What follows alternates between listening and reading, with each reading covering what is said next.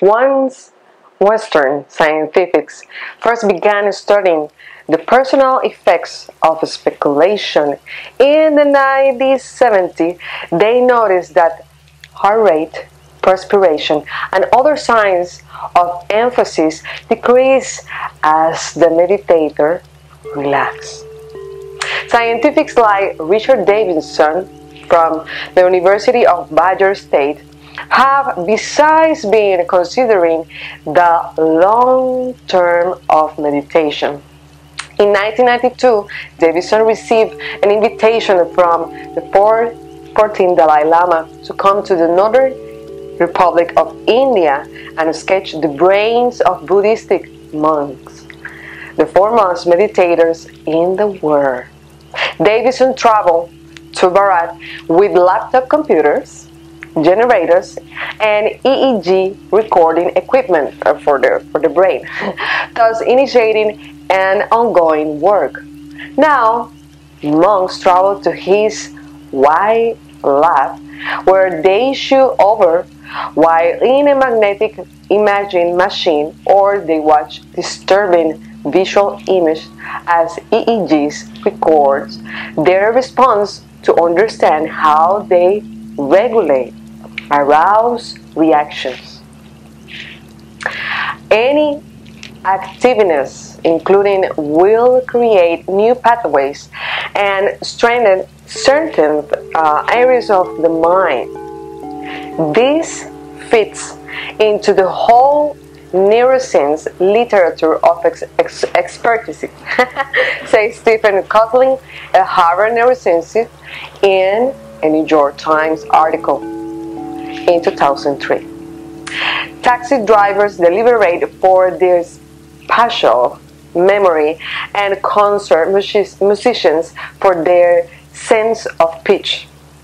If you do something, anything, even play ping pong for 20 years, 8 hours a day, there's going to be something in your head that's different from someone who didn't do that. It just got to be. Monks pattern three forms of first, focus attention on a single object for a long time of periods. Second, cultivating pity by thinking about anger, causing situations and transforming the negative emotion into compassionateness. And third, open presence, a department of state of being acutely aware, and whatever thought, emotion, or sensation is present without reacting to it. Knowing that has on the monk's brains, Davidson decided to realize what effects has on neophytes. He set up a cogitation with 41 employees at a nearby biotech company in Wisconsin River, and 25 of the participants enlightened mindfulness, a sense-producing form that promotes non-judgmental awareness of the present, and is taught by John Kabat-Zinn. Very interesting, right? They knowing the practice during a 7-hour retreat and weekly classes.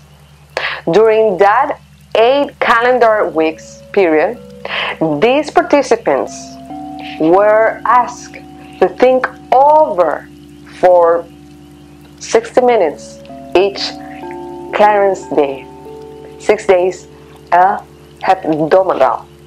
Brain measurements were taken before instruction and the reminder of the 8 weeks and 4 months later. Measurements show that increased bodily process in the left field frontal region of the nose, an area linked to reduced anxiety and positive excited state department in our head. Also, at the remand of the 8 weeks, the participant and 16 controls did not upon the receive flu shots to test immune responses. Researchers took blood samples from them a month and 2 months after the injections. They found that the meditators had more antibodies against the flu virus than the non-meditators. So you need to meditate against the flu. If you want more information and join my online studio, visit zayra.com.